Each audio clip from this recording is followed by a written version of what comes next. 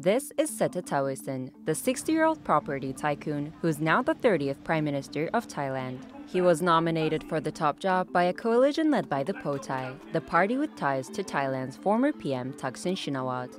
The coalition also included Thailand's military, forming a multi-party government. Relatively new in the field of politics, Thavisin began his political journey in 2022 after spending decades in business, including working for the multinational company Procter & Gamble.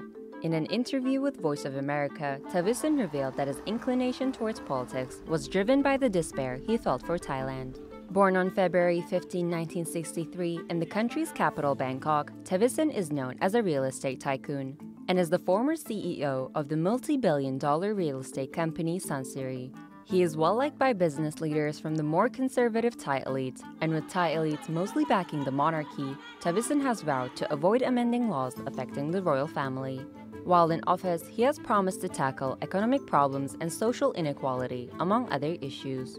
Earlier, he faced backlash over corruption allegations after his company was accused of making illegal land purchases for one of its luxury condominium projects. But Thavisin has dismissed the claims as deliberate misinformation.